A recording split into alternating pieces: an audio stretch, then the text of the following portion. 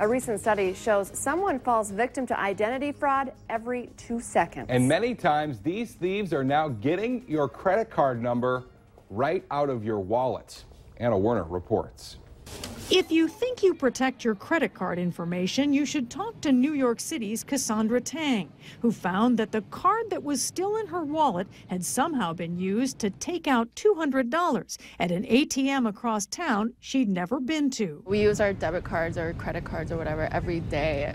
It's scary to know that my card can be compromised. Her credit card company told us she probably fell victim to card skimming, where thieves got her information, then made a duplicate card complete with new PIN number.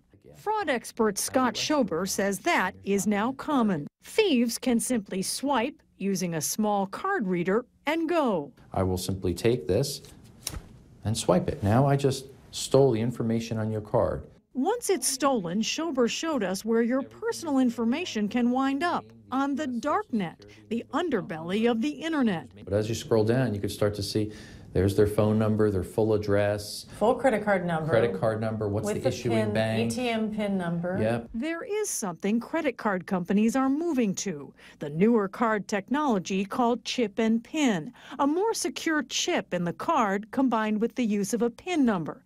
Many European countries put that in place years ago to combat fraud, but the U.S. is years behind. It's not just a little bit behind, it's embarrassingly behind. Anna Werner, CBS News, New York. Credit card companies are moving to chip cards this year, but most retailers still have to buy the machines to make them work.